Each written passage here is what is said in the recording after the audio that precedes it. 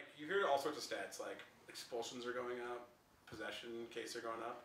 Part of it is because people are more aware of marijuana in their schools, and you know, it doesn't necessarily correlate that just because there's more expulsions or just because there's more people getting caught with marijuana that means that there's more marijuana. And I'm not trying to like make excuses. It's just that their statistics can be manipulated in whatever way you want. Our general rule is like we don't lie about our statistics. I would say that the other side does not follow that same rule, and that hurts us at times with our arguments. But you know, the big one we always hear is like more kids are being admitted now for marijuana use, marijuana addiction than ever before, and more kids are being expelled.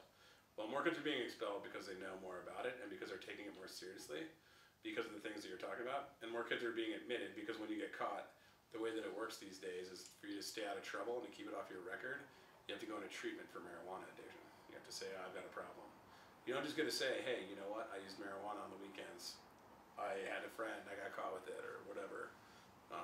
It's sort of this, everyone who's using it is an abuser as opposed to some people being users, some people being abusers.